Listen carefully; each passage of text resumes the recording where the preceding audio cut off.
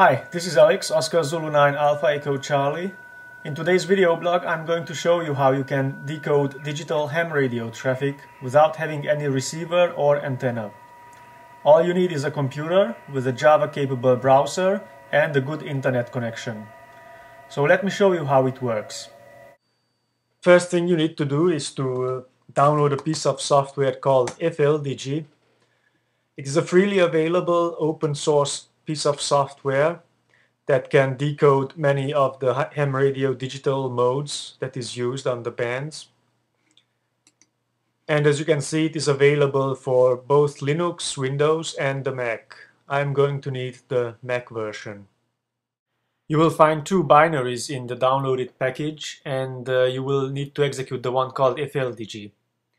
As soon as you start it, it will run using the default settings. For my case, I want to change the sound card settings so that it captures the sound from the built-in microphone. The next thing you have to do is to go to a website called WebSDR, where you will find different receivers that people have put online so that the rest of us can listen to, and I'm going to choose this one. And it is a 3-band receiver, and as soon as you get to the site, it will start playing. And I'm going to select a frequency where I know there is usually some digital traffic.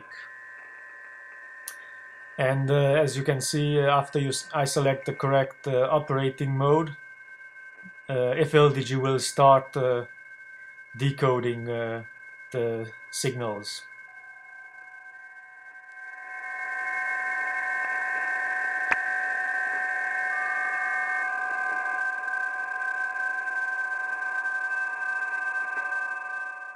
The decoded text will appear up here in the yellow region as FLDigi receives it.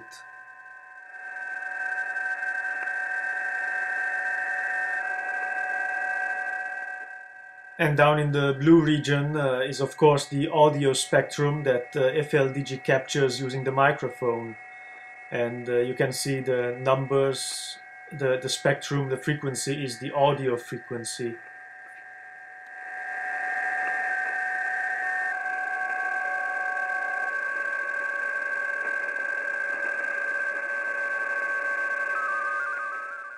Right now FLDigi runs in single channel mode, which means it tries to decode the signal that is within the two red lines you see on the spectrum display, and you move that by simply clicking anywhere in the spectrum. You can of course change operating mode at any time if you can hear something that is different from your current operating mode. I'm not sure what mode this is. I think it's not the one that I've selected. So let's just change back.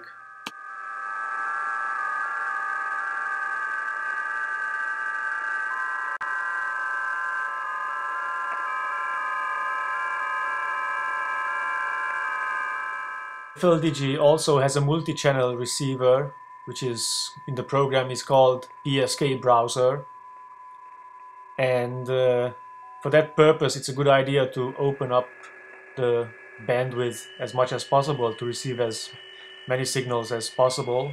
Of course, it's still an audio channel, so as you receive, you can see that the text will appear in on the different channels, and the channel frequencies are on the left.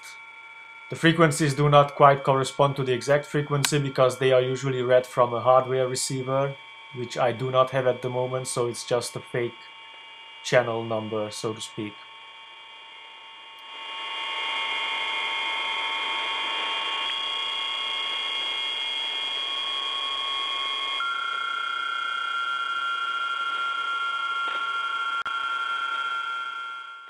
As you can see, it works surprisingly well. It has a good implementation of the multi-channel receiver, so this can be a lot of fun.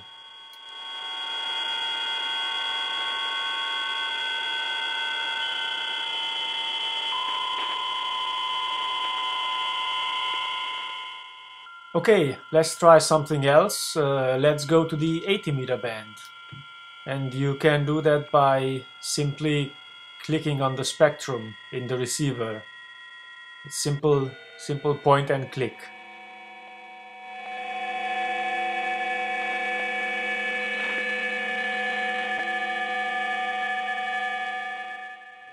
As you can see, even though I've changed the frequency, the multi-channel receiver just keeps on receiving and decoding the data it receives in the spectrum.